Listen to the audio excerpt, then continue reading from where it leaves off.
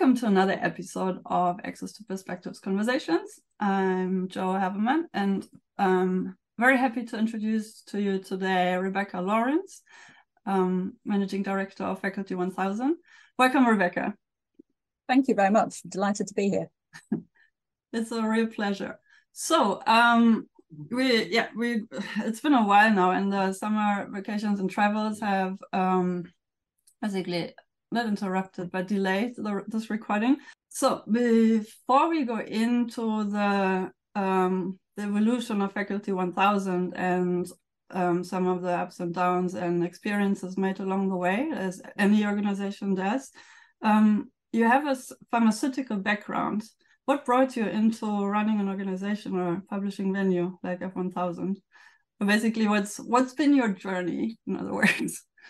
Yes, indeed. Well, it's quite a convoluted and long journey, as I think many people's careers are, actually. You're right. I started as a pianist, trained as a pianist right at the beginning, and then moved into pharmacy and trained and qualified as a pharmacist. And then decided I wanted to do research, so I did a PhD in pharmacology, and my original plan was to try and get into the pharmaceutical industry. I was always interested in the practical applications of things, so it was interesting, trying to do research actually might lead to something that might help treat disease and sort of help society more generally. But while I was looking for those positions, I saw an advert for an assistant editor, copy editing role, basically, on a review journal called Drug Discovery Today, something I'd never thought about doing at all, but just piqued my interest, and I thought, well, might as well apply, why not? To my astonishment, passed the quite challenging grammar test that came beforehand, had the interview. There's a lovely team of people, and got the job. And so that's how I ended up in publishing. And then I worked, so that was one of the trends journals at Elsevier, and I worked there for about 7 years in various different roles, launching journals and sort of developing new products.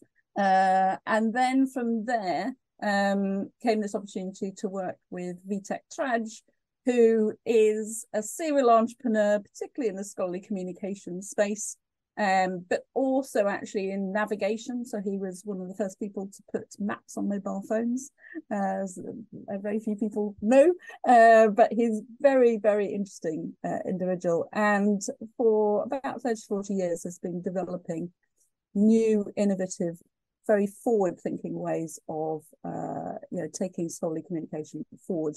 Including the very first big community on the internet called BioMedNet, which at the time was 1 million biologists as an online community. He then was really the father figure of open access and launched the Biomed Central series. He founded the Current Opinion series, which again at the time were really very forward thinking in terms of how to do reviews.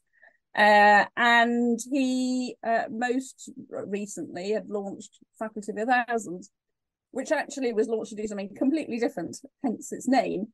So it was originally a virtual faculty of 1,000 biologists, and their task was, as they did their research, they would obviously read lots of papers, and they would identify papers that they thought were particularly interesting for one reason or another, and they'd write a short recommendation to say what was interesting about it and sort of points of note. And this created essentially a database of recommendations. As you might imagine, quite quickly he realised he did more than 1,000 biologists, and indeed expanded into medicine as well. And so obviously couldn't change the name of the company, so it became from Faculty 1000 to F1000. So I joined him actually on another company that he had at the time, which is more for the pharmaceutical industry, but then moved over to working on F1000. And he was interested in really trying to rethink scholarly communication. So obviously he'd launched Biomed Central in terms of trying to drive movement towards open access, but was really keen to think about, actually there's lots of other issues in the way research is communicated and published. And if you started again, and particularly with the technology that we now all have, how would you do it? And so that was really where 1000 Research came in. So that's what we launched together 10 years ago, in fact, which was really trying to think, how would you do scholarly publishing in a different way? Okay, and then the different way was also like to first publish and then add peer review on top. That was quite a novel. How was it certainly at the time by the community? Yeah, so at the time it was ahead of bioRxiv, which is obviously arXiv had been around in the physics community for a long time. But that was really the only community. There was a little bit of biology that sort of picked it up, but really it was mostly the sort of physics and computer science and the maths community that were preprinting. And open peer review was not that common, and certainly not open peer review on everything. So again, some of the medical journals, particularly BMJ and BMC, were doing open peer review, but not more broadly than that. And open data was something that pretty much nobody was doing at that point. And so we really wanted to bring transparency into the whole process. So you could actually see what was going on, and through bringing transparency, you bring rigor, you try and minimize biases as much as you can. And so that's really where the model came about, which is essentially a combination of sort of the best parts of a preprint and the best parts of journal publishing, and sort of bringing them together. So really enabling a researcher to communicate whatever they want when they're ready, which is, very much one of the key benefits of a preprint, is there's nobody there to stop you as long as it's, a research article. There's no ethical issues around what you're sharing.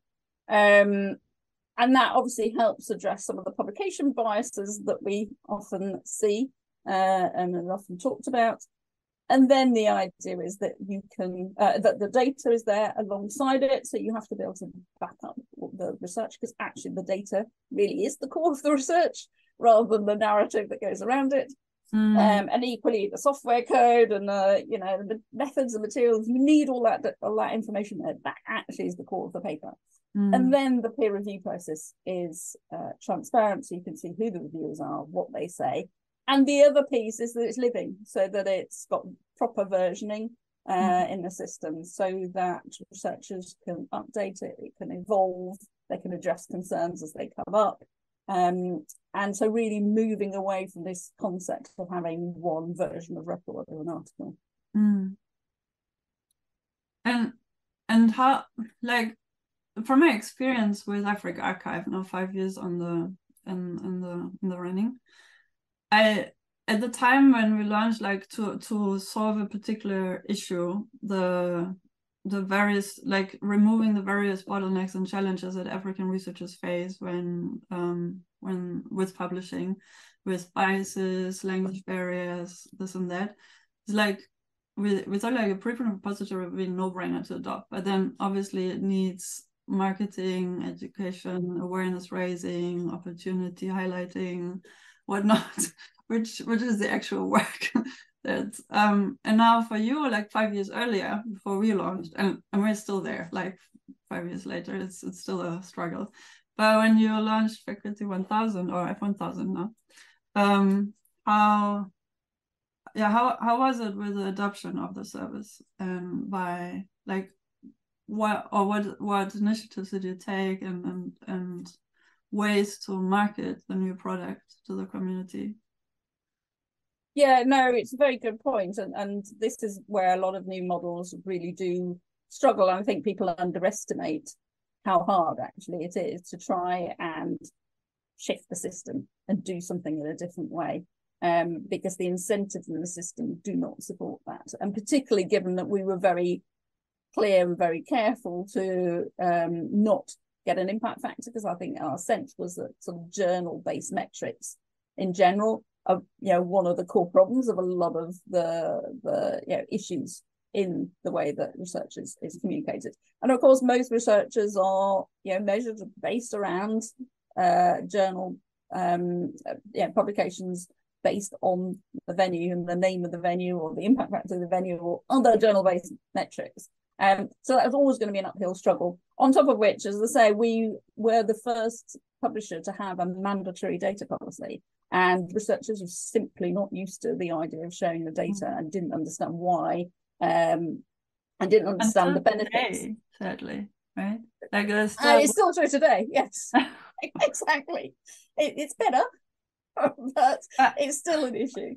But I think it's also mostly because everyone's data is so messy and it takes so much effort to clean it up and make it presentable, not understanding that data is supposed to be messy to a certain degree and you can only clean it up so much. But yeah, no, you're quite right. I think there's also a problem that if you try and sort your data out at the end when you're publishing, it's far harder because suddenly you're being asked all these questions and you probably can't quite remember exactly what you did and how you did it, and you've moved on, and whereas if you realize as a researcher, I'm going to need to do this, then as you go along, the quickest and simplest way is to actually just keep it tidy as you go along, track all the details of your methods and all the rest of it.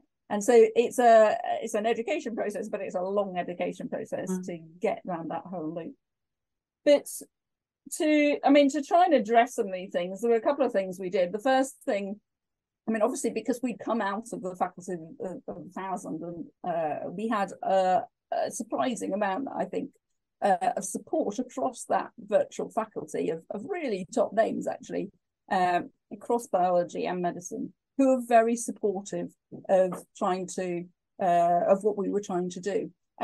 Including around a data policy, where actually we got a lot of pushback immediately, and we went to the advisory board and said, do you think we're doing the right thing here? And to our surprise, they said, stand your ground, this is really important, you need to maintain that mandatory policy. And just explain to people. It was interesting, you explain to the researchers why we're asking for it, why it's good for the community, but also why it's good for you as a researcher. And invariably they would then share the data, but it's just a really time-consuming thing to do. So that was the first thing that sort of helped, I think, was having key leaders around the communities that we were working with, particularly bioinformatics, genomics. So those are areas where researchers are used to sharing, used to openness and transparency. And then the second thing we did, which I think has made the biggest difference, was really thinking about the fact that researchers are not incentivized, in fact disincentivized, I would say, to publish in new entities like this. Who are the people that actually have the most influence over researchers? In my mind, that's the research funders. And so that's why we went out to look for partners as research funders to really try and support a shift away from the traditional way of publishing. And we developed our partnership with Wellcome in 2016, Gates Foundation 2017, and indeed many other funders, European Commission and others more recently, and indeed now societies and institutions and communities generally, where they would provide a publishing venue to their grantees, using this model of publication, and they would encourage their grantees to publish on there. And that, I think, has probably had the largest impact in terms of supporting researchers and making them feel like, it's going to count if I publish on here, even though I don't get an impact factor publication at the end of it. Oh, okay. So they made it semi-mandatory to publish in a short list of venues, basically. Or not mandatory, not at all. Recommended. Yeah, encourage them. This is a good place. We think this is a good thing for you to do, that kind of thing. Of course, we don't get, the big top papers, but that's fine. Actually, there's an awful lot of research that researchers do that is just never shared. There's a huge amount of research waste. I know, so Ian Chalmers always quotes 85% of research waste in medicine. People argue whether that's the right percentage or not, but it's very high. Yeah. There's an awful lot of people do never get shared, and that's, I think, one of the great things about preprints, Africa Archive, and many other preprints is that it enables researchers to be able to share anything and everything that they've discovered, and some things will be small and incremental, and that's fine. It will be important to one or two people, and if it's important to one or two people, it helps them move forward, and therefore it's important to share, and also rebalances, I think, the literature and our understanding, rather than we only see what deemed as sort of big impactful findings. We also see the things that didn't work, and get a greater understanding of more broadly of what's going on. So you would say you get like a higher proportion of something towards negative results, like descriptions where researchers are more open about, we tried this, didn't work, but still we got that result, which wouldn't be accepted so easily into other venues. Yes, I mean, we've certainly encouraged it heavily, as I know many other publishers have done, you know, sort of sound science publishers, PLOS as an example, and I know preprints encourage this a lot too, is to encourage people to share those. We actually ran quite early on a big campaign to try and encourage people to publish them. We got a reasonable number, but not the kind of volumes we were hoping for, and did a bit of research afterwards to sort of reach out to people and say, why didn't you? You know, and I think the main reasons were either the time it takes to write it up, when yes, I get a publication, but I don't get as much credit for that as my big impactful paper. And secondly, the challenge with negative results is often in the lab, you'll do something a couple of times, it doesn't work, you move on. And actually, if you're going to write it up, you have to do it many more times than that and really make sure it's a solid finding and you haven't done something wrong, and your reagents aren't wrong, or whatever it is that you're using or doing, that there's not something wrong in that before you go and publish it. And often, actually, you just don't have the time. It doesn't work. You're going to move on to something else. And I think there's a bit of a problem with that as well. Yeah. It would take more effort and more research to prove it genuinely doesn't work. Yeah. And then resources like time, money, all of that. Exactly. Human labor. The biggest backlash that preprints still receive is quality assurance, how to make sure. I'm sure that was also a topic for you guys to deal with. Yeah, without going into too much detail, because it's been discussed back and forth, but what's your policy around, like, when you discover, oh, this research, like, after it's been published and not yet peer reviewed, actually shouldn't have been published in the first place because it's just poor or whatever, like, or what's your policy around quality assurance, in other words? Yeah, so if something's already been published and it's found to be problematic, we have the same policies and adhere to the same COPE guidelines, so Committee of Publication Ethics, as any journal. So, you know, we have the same retraction policies and withdrawal policies and all the rest of it, and so we adhere to the same things. But there are a couple of things. I mean, that's the one thing that are really fundamentally problematic, right? I think there is a couple of things here, though. One is, although we are, the first step in our process is like a preprint. What I think is different there is the level of checks that we do. And they really are quite extensive. And in fact, we're doing some work at the moment to actually make it far more visible to the readers and the community more generally what things have been checked. So much more rigor around the integrity and information and the ethics and etc., but also particularly around more open research elements. So, you know, the rigor of the method section, does it adhere to standards, to reporting guidelines? Do we have detail of the materials that we used, ideally with unique identifiers? Do we have the data? Is it in the right format? Is it stored in the right place? Is it, you know, can people access it? You know, all of those things. So it's actually quite an extensive set of checks. And I think by asking for the research data helps to address some integrity aspects, because, you know, it's harder to fabricate data or, edit data without it being more obvious. But then the flip side is, once you publish, I mean, so we reject about 50% of what's submitted before it's even published, just going through that process.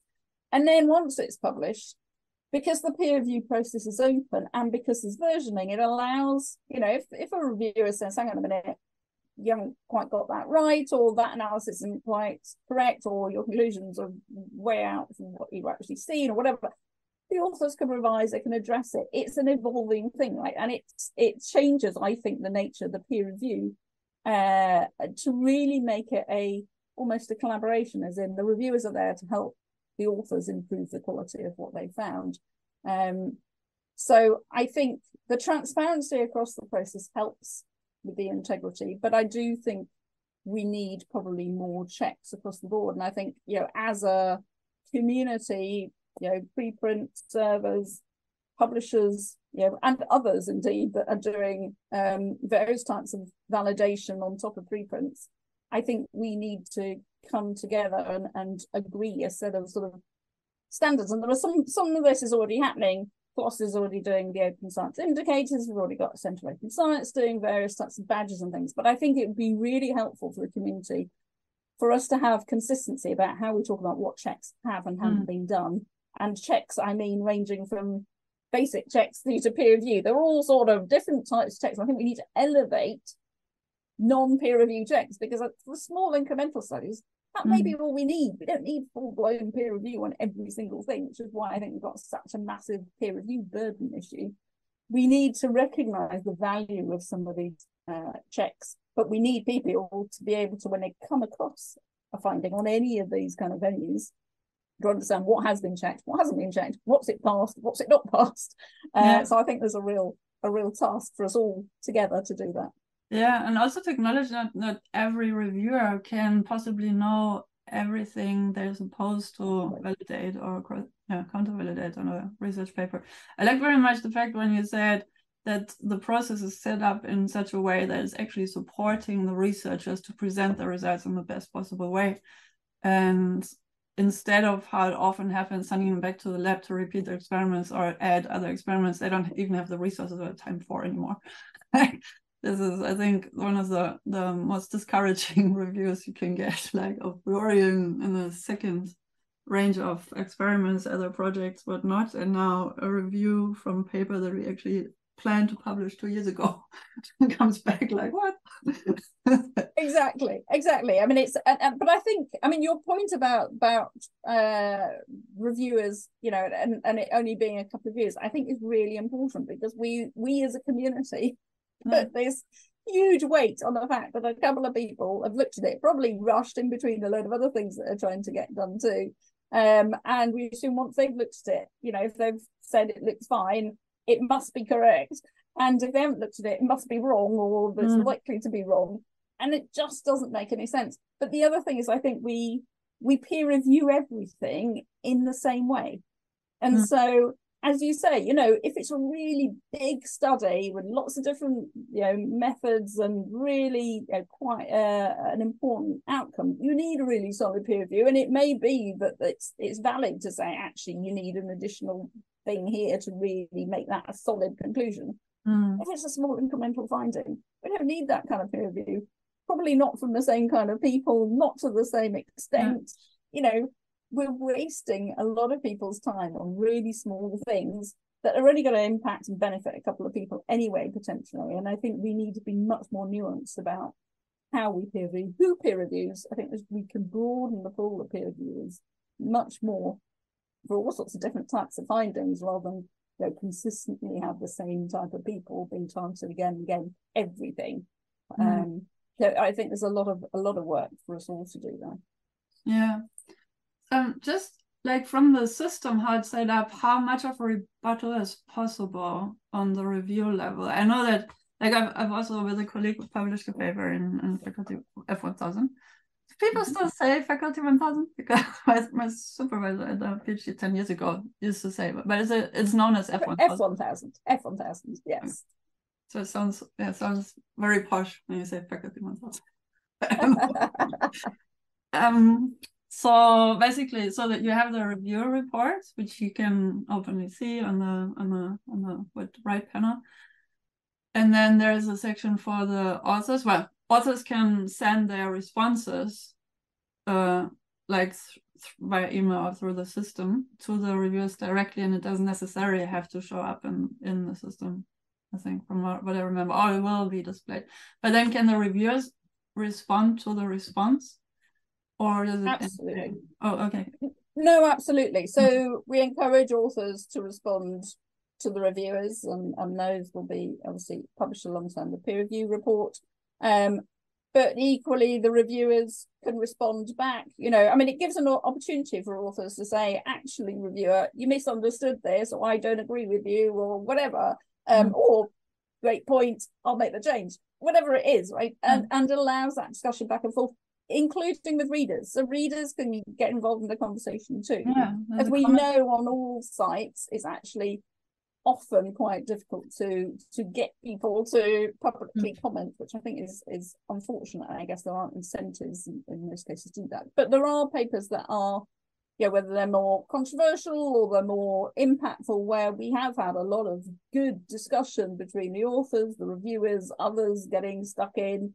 We've had people talk about the papers on Twitter, and we've encouraged them to pull that onto the paper as well, so that it's not lost, it's all kind of there together. And I think it's really valuable and important, actually, for a reader to be able to see that discussion and be able to understand the different perspectives and the debate around it. Because a lot of areas, there is a lot of debate and different viewpoints, and who knows which one is the right viewpoint, but at least you can see that breadth and see where those discussion points are. Yeah, exactly. Like we're researchers, we literally work at the edge of knowledge. So none of us can really know for sure what's being presented and how it's to be interpreted. And every researcher comes with their own package of experiences and assumptions of how data is supposed to be interpreted based on where they're coming from and what discipline or research area. So yeah, I very much appreciate the move towards, again, like to have it as a collegial exercise instead of a bottleneck and top-down activity. So now there's some efforts in reusing peer reviews across different journal systems, which in your case, I think would make sense because it's already public. Or do you see a way to tie that in with other?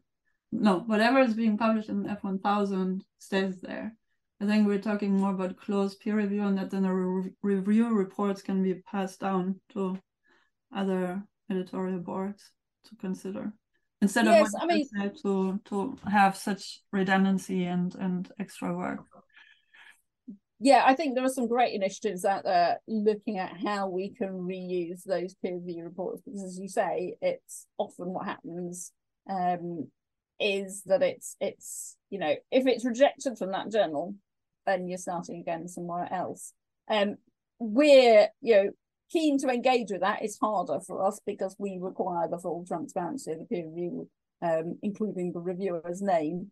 And so if the review's been done elsewhere, we need to make sure that obviously the reviewer is happy for their name and review report to go up. But in principle, very happy to share those. I think one thing that will help is, as a community, is to have more standards around who, what, the type of things that we might ask in a peer review report, because this is often the challenge, isn't it? Is that I think, or go to another journal, unless you've got, say, Review Commons, where you've got a set of journals and a set of editors who have pre-agreed that whoever gets the peer review report, I will recognise it and count it. Then you do have the challenge that often editors will say, well, I want to invite my own people that I know, or it doesn't quite answer the questions that I want answering, or, all of those kind of things. So I think having some elements of consistency around it, not they're all exactly the same, so they're not all going to be, but I think probably help there.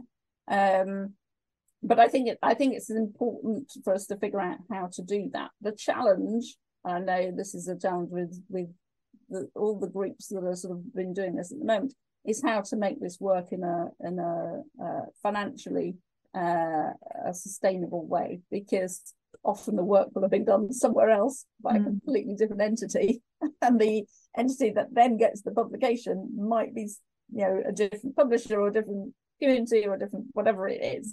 And so how would you make that system work? I mean, ideally, where and obviously this all connects into the whole APC system, which in itself is problematic. But certainly in an AP system, you have a problem where, you know, the APC is being paid at the venue that didn't really do the work for it. And then you need some kind of agreement as to how you cover the costs. And this is where it gets very messy. Now I know there's a lot of, you know, work going in, and we're equally keen to figure out how we move beyond APC. So I think we all recognise, you know, there's significant benefits in having shifted certainly to open access, but I think probably, you know, over to where we are at the moment, but we've got, you know, significantly further to go to really try and fully address it, because it has just opened up new challenges and new imbalances in the system.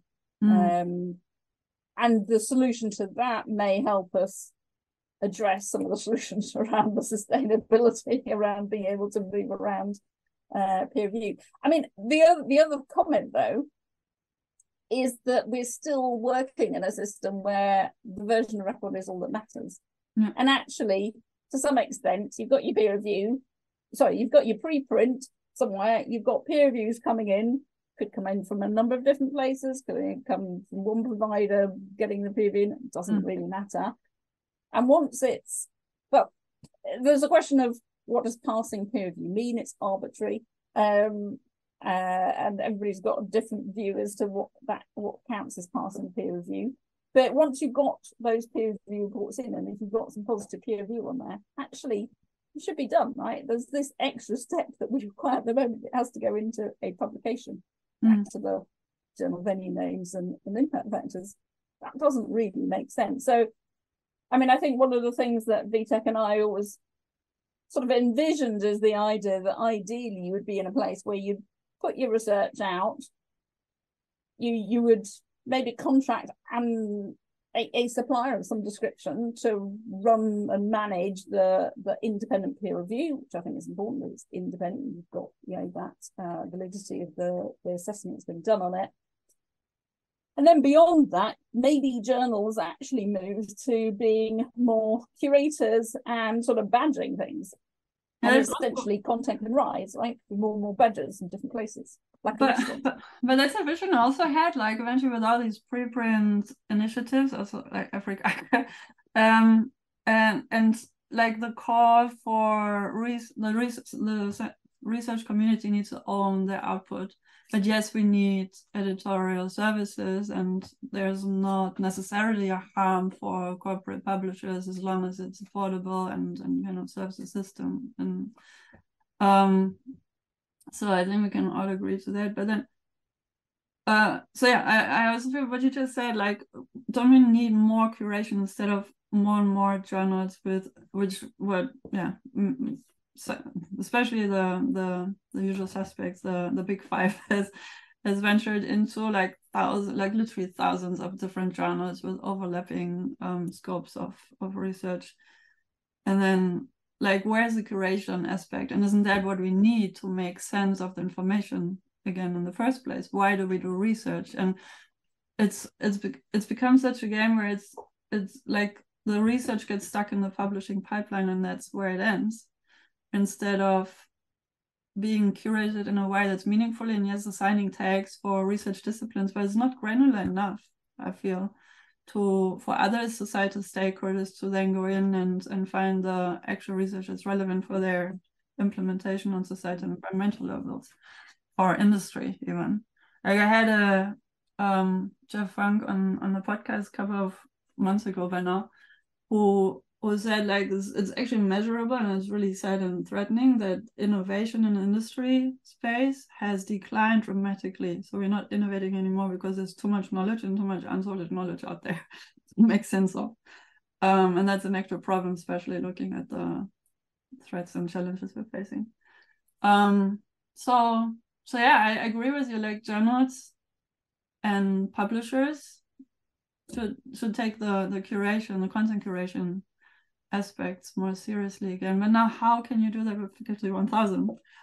The devil's advocate question, because you're focused on life sciences primarily, but not exclusively, or is this basically also where you have more the majority, and or what is your curational approach to make sure that the information is reusable not only by researchers but also others who might be interested, like journalists or other societal actors? Or where do you see the role where what you just said, where also Faculty 1000 in particular could head towards the next 10 years? Yeah, no, it's a really good point, and I don't think we have all the answers at this point, but I mean, it's an interesting cycle, right? Because actually going back to Faculty 1000 at the beginning, the idea was never mind where the content is published, just flag up things that are particularly interesting, maybe interesting for that community. It might be it might be a, I don't know, a cell biology paper, and somebody from plant biology comes in and says, actually, this is really useful for us over here, or it can be different fields, right? Neurosciences, plant biology, whatever. So it could and what was really interesting is the majority of what they picked up were not in those big, top impact factor journals, right? There's lots of great stuff published all over the place, and there's lots of stuff that maybe isn't so great, published in some of the bigger titles. So I think we're sort of coming around, right? The hard bit, and this is what we found challenging. I think we're probably in a better place now that we're part of Taylor and Francis, which obviously has a big corpus of journals across disciplines. Actually does have quite a lot in science and technology, but obviously it also has a real strength in HSS, which we are increasingly publishing in on F1000s as well.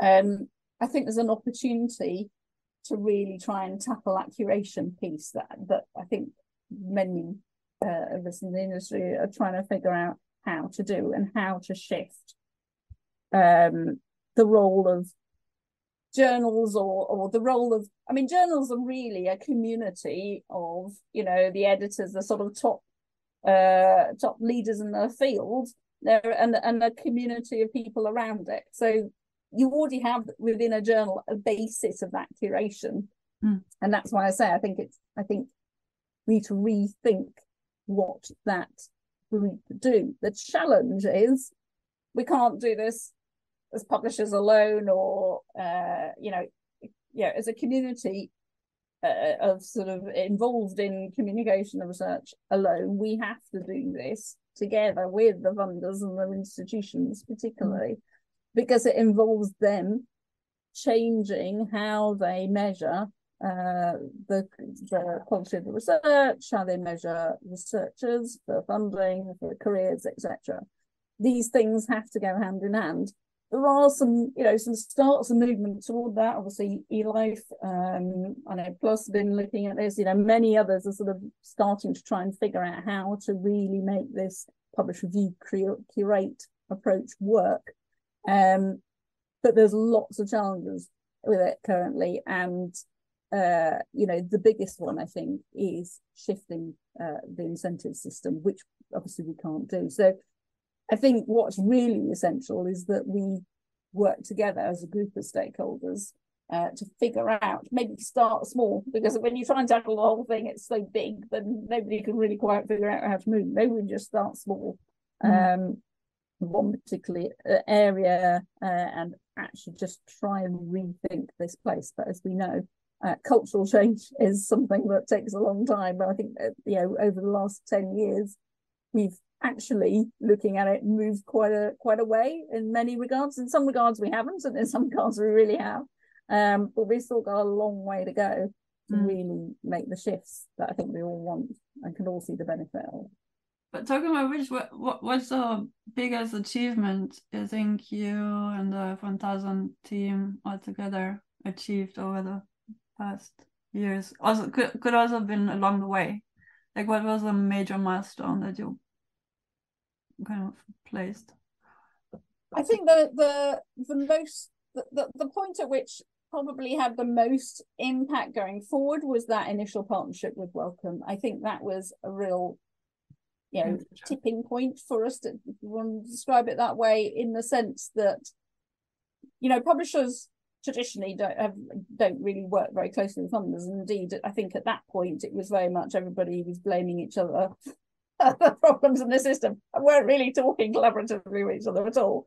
And so that was a big step forward, and I think has really brought, certainly, in our discussions, much closer in terms of really working together with the different stakeholders, has enabled, it's a big step for a funder to do that too, right? I mean, funders don't have get involved in publishing normally or have their own publishing platform, so that was a big step for them, but it enabled and encouraged other major players to do something similar and to really start to work together to think about how can we do this collectively. So I think that's probably the biggest point. And I think having stuck with the data policy despite many pushes and challenges and hard questioning of really, is this the right thing to do? I think absolutely it was the right thing to do. What was the arguments against? I mean, just blunt. The arguments. Yeah, the argument against is if you go so far out to the ideal, there are so few people that will be willing to come there that you'll get those that come there, but the rest of the community just won't. It's too big a jump for the rest of the community, and you actually won't move the community. Because it's so much work to clean the data, to present. Because it's too much work. People worried about being scooped, don't have the time and the funding to do it, doesn't get properly incentivized and recognized at the end. Those are sort of the main arguments. And it's always a question of, do we go right out there and say this is the ideal in terms of the transparency and we're going to stick to it, or actually is it more effective to do it step by step and sort of try and bring the community with you? And you can argue it both ways. We ended up falling down at that. Actually, let's go for where we think we ought to be, because you can really argue why you think that should be and why that's better for everybody, for the researcher as well as the community, and then try and encourage more down that road. And it's great. PLOS obviously then went out with a data policy. Others are now increasingly going out with a full requirement data policy, which is great. And then you've got obviously some of the big policy, funder policies and national policies around that too, which is really, really excellent to see. Yeah, I mean, you mentioned that the incentive system is changing too slowly, or not really, despite all the discussions and guidelines and principles and initiatives happening. But isn't your approach that you outlined in the beginning of this conversation, that the way you check for rigor upon acceptance into F1000, like to get it published in the first place, wouldn't that be a checkpoint also for research assessment to make sure that the methodology is clearly described and all of that? Like what we've been unlearning as a scientific community as a whole, researchers and publishers alike, because of lack of space in the print version, which is not an argument anymore, but still a habit, to just reverse that and then use that as an assessment. Wouldn't that be like the easiest way forward? And then to measure, I'm just saying, am I missing something? I don't know. And then instead of, well, we need to get rid of the impact factor, that's clear. Yes. And that's I think you're right. There's definitely something in there. I mean, that's one of the reasons why I think it's really important that we get consistency across us all as providers of checks at different levels, as to not that we're all doing necessarily the same checks, but we're all got the same definitions as to what a certain check is, right? So that then, a organization can say, I only want you to cite content that's passed these types of checks or got these types of badges on it, or whatever it is, right? Which gives them the sort of sense of, okay, this has gone through a rigorous set of checks, and I trust that these checks have been done. It's all down to obviously the trust side of things, and equally rebalancing that against peer review and the validation that gives. So. It'll probably be hard. I mean, just as I think an increasing number of indexes bibliographic indexes are keen to start to think about how to index preprints and how to then include in there what level of validation has gone on there. It's hard for all of these entities to do it if we're all doing it in different ways and we don't surface actually what we do and don't do. And, So I think that's why it's so important that we come up with some consistent language as to what different checks are, what's involved in them. And then, yeah, I you know, again, start small, figure out a pilot. I mean, it at least I think there's growing awareness and recognition, understanding across most organizations around the world now around the importance of changing the incentive system. It surprised me. I'm on the board of DORA, and surprised me still the number of places that don't quite understand why or that we need to. But I think that is improving. It's working for us. So why should we change it? Exactly. So I think those conversations are happening, and people are recognizing. So that's the first step: recognize the problem. And there are some institutions doing some good work to really trying to change the way they assess. But it's not just the institution, of course. Fundamentally, the people doing the assessment are the research community, and that's where we've really got to, you know, change minds about how things are done at all levels, and not just the next generation, the early career researchers, but also the more senior researchers who are doing the assessment. And regardless of what their institutional funded policy is, will naturally do it a certain way unless we really address that and explain why it's so important to think differently about it. I'd like to invite you to, I don't know, maybe it's a bit too much to ask, but okay, so lately in discussions, I've come up with a thought and also expressed it, like, do we still have the luxury to do research just because, for the sake of it, just to learn? Or don't we have enough challenges to actually solve the issues that we've put on this planet as humankind? So basically it goes down to the question of why are we doing research, and then what is the publisher's role? So you sometimes ask yourself these questions, and is F1000 trying to find a way, or would that be even considerable, to find a way to shape or to incentivize researchers to be more solution-oriented in their research and publish that primarily or preferably? Yeah, I mean, it's a really interesting question. I think there is a real role for basic research that isn't all, you know, tied to a specific goal, because I think, you know, when we look back at major discoveries that fundamentally actually have had a significant benefit on society, they've often come from basic research that's just exploring and understanding. So if we stop doing that, I think we no, I'm not questioning basic research per se, because I've also been in that kind of community of researchers. There's applied research, or if you just differentiate the two, applied research and basic research. But my background is in evolutionary development biology, to basically prove the classic animal tree of life, right or wrong, on a molecular level. And then that has to do with biodiversity. And when you can ask, so there's no direct impact, but also what we understand and can, again, measure, but also see the correlations between how different species evolved from each other, and where are they still alive today. Like, it helps environmental protection and animal species protection in that regard eventually. Well, I don't know, but you can always argue. But the question is, should researchers in their research proposals argue more towards, and can that be also something that publishers take on? So, like, what's the purpose of this research in the first place? Yes, I still think, I mean, there is a lot more of that. We see a lot more of that in a lot of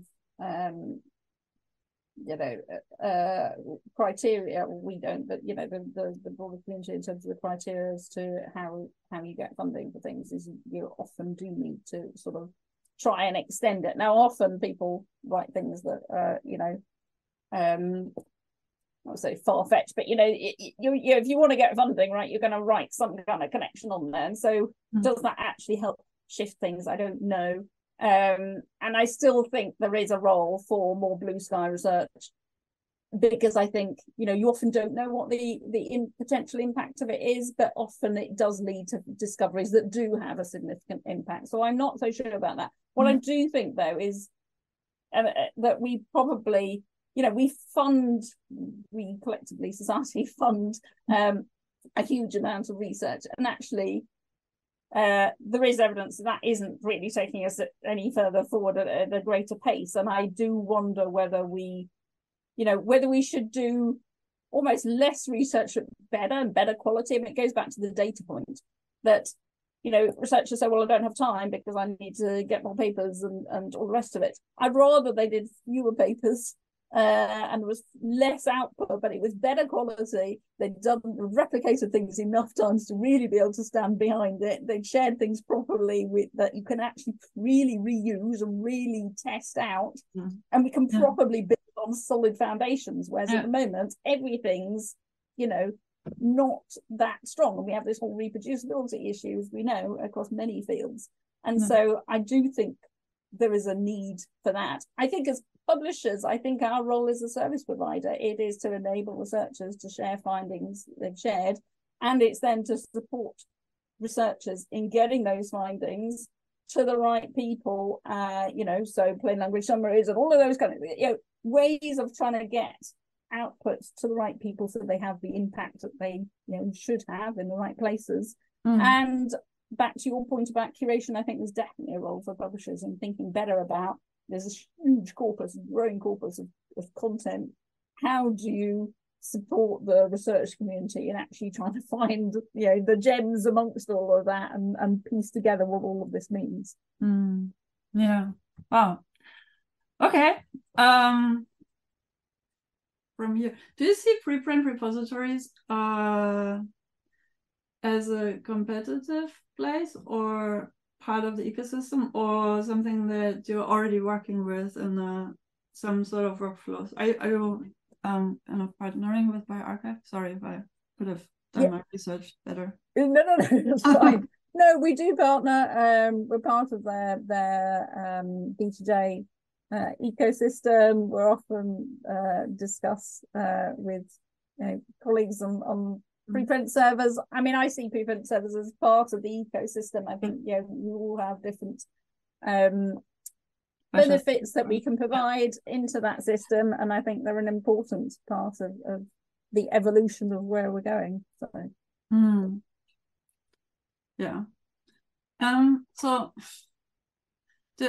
is there something you can basically share from what's next for F1000 for the next decade or 5 years plan? Basically, I mean, I think it's many of the things that we've talked about. I think it's it's looking at that whole curation aspect. That is something that I think is really important, that isn't solved anywhere really, but I think is critical. I think it's looking at peer review and what peer review means and different types of peer review, really rethinking that. I think it's looking at the checks and really rebalancing validation more broadly. Does that mean that you're planning to change also the system in F1000 and how the peer review is being displayed or coordinated? Or is it, because it looks pretty straightforward and like the way it was set up a decade ago, still working?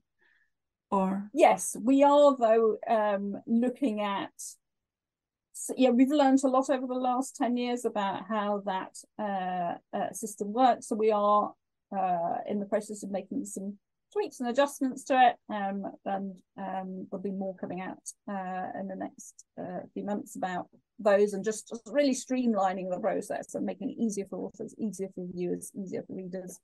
But we are looking actively at the checks part of it, because it's such a big part of what we do, and it's pretty much invisible, and most people don't realise the amount of effort we go in to do that. And so that we will be doing, as starting by making that a lot more visible. And then we're already starting to work with parts of the community to really think about how do we do that in a consistent way across the industry. So I think thinking about that validation side of things and rethinking some parts of that, I think is going to be really important. Obviously thinking about how we move collectively beyond APCs, I think it's going to be a really important thing for us to do. And as I say, thinking about that curation piece. So there are some big meaty challenges still to work on that we're actively working on with our sort of colleagues across the industry broadly, but also with other stakeholders in the community, because, as I say, I think the only way we're going to solve a lot of these challenges is by working closely and collegially together. And I think the current sort of tension between sort of commercial providers and the community is probably, well, I can sort of partly recognise where it's coming from. It's unhelpful, actually. I think we need to, we've all got a lot to contribute to this, and I think we need to work collectively together if we're genuinely going to solve some of the big issues that we've got today. Yeah, I think also, like you said, like to make the processes, like or to describe the quality check processes, I think that's a big learning curve for everyone, and then can also encourage others to up their game or to share theirs and then learn from each other. Exactly. And that will also help researchers to do better in the way they present their research in the first place. Yeah. What are the biggest cost items for you with Faculty 1000 with the APCs? What's the biggest cost that give rise to the APC model, or that basically make the biggest part of the APC in Faculty 1000? No, I got it right, as I said. It's a mixture of some of those checks, particularly around the more open research elements. That really does require a lot of human time. Yeah, I get that. Like when you described that, and it was like, wow, that's a lot of expertise you're recruiting for every submission. It is. I think it's really important to do, but it is. And then it's the peer review. I mean, the peer review, as with every provider, it's increasingly challenging. It's getting harder and harder to find reviewers, because we're all largely targeting the same group with a growing corpus of content. And they're also getting busier doing other things too. And so it's managing that peer review process is the other part that I would say is most significant cost. We do actually display on our platforms. We have a sort of cost transparency wheel, so we're very open and transparent about the percentage of work that goes into different elements around the service.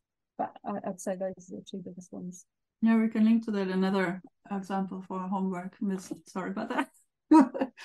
Sorry?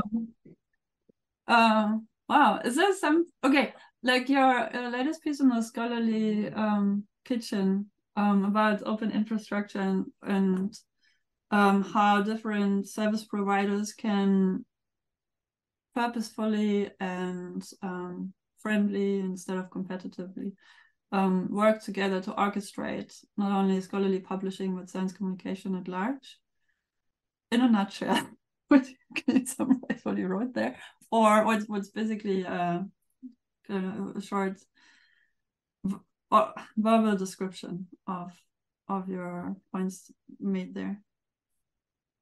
Yeah, I guess exactly. I think we need to. I mean, all stakeholders actually need to work at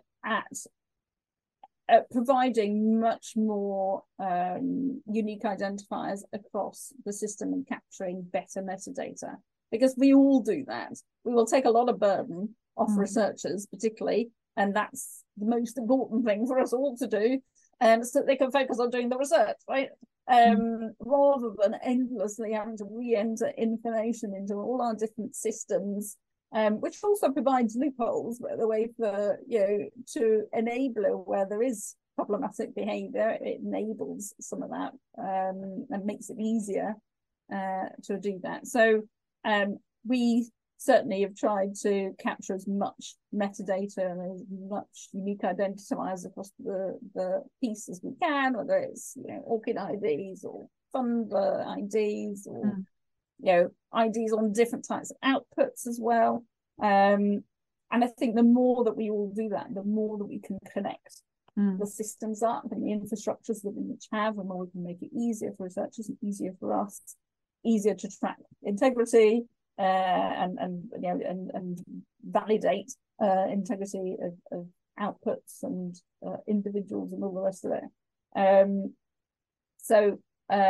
My argument is really to encourage all parts of the system to capture much greater metadata and therefore to enable parts of the system to be much better interoperable, which is critical. But basically adopting persistent identifiers and also standards, metadata standards, which are often not only discipline specific, but down to the project level. So some metadata is, but there is always, you would think, a cross-cut of what's a must-have as a metadata, like description, title, keywords, obviously. But then, and what is nice to have and what is discipline specific. And some disciplines have that clearly defined, but then it's not often known to everyone in that community. So, or the journals are not aware of existing community standards. So is there like a central database for such? Anyways, open question.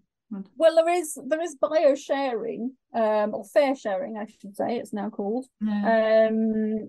Which I was part of, working with Susanna Sansoni from the University of Oxford and others, that put together this big database which captured policies of publishers, policies of funders, but also then captured standards across communities and tried to capture, well, how validated are they? Because at what point does it actually become a standard as opposed to somebody's proposed it and a couple of people agree, but not everybody. So all of those things, it's not straightforward to do. And then, of course, you've got things like the Equator networks have an awful lot of standards in there, and so there are some core places to go for some of those. But yeah, you're right. But I mean, the first part is capturing the basic metadata. I think is where we're still at, unfortunately. There are bits here and pockets there, but actually most of the system are not capturing the basics. And that's the first place to start, I think. And removing redundancies and exactly typos and stuff. Well, okay. Is there anything that comes to mind that would you like to get off your chest as a result of this conversation? Because I get a feeling we've covered quite a range.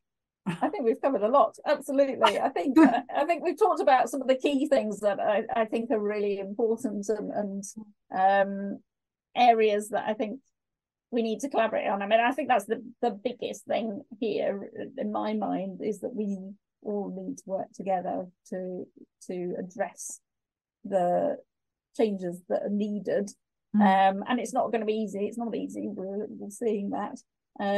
But I would hope to see in the next 5 to 10 years the same kind of speed of progress that I think actually we have made if we look back over the last 5 to 10 years. We need to continue and maintain that. And maybe even increase it would be really good. And it feels like mostly there's a willingness there to do that and a recognition of this, and now we actually just have to do it. Yeah, I think so too. Like, it looks like most, if not all, stakeholders are willing to some extent at least. I mean, everybody's also protecting their own hood, but there's a common understanding that collaboration and is necessary in order to achieve the bigger goal of making research output applicable to societal needs, but also more efficient, also better, more rigorous, more transparent. I think we're all in the same boat now. It's just a matter of who's rowing in what direction. But I think we're rowing towards the sunset or sundown. Like I'm trying to find a sunrise. Yeah. Trying to find a positive ending here. That's an option. Yes. Yeah. I think we are. I think we're going in the right direction. We're all gradually aligning bit by bit, so we're all kind of broadly going in the same direction, which is great. Yeah. And now we really need to start going. Yeah. Thank you so much, Rebecca. It's been quite an enlightening and exciting conversation to have. No, thank you. I very much enjoyed it. So thank you for asking me.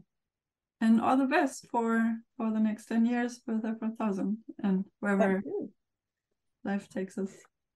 Indeed, and all the best to Africa Archive too. Thank you.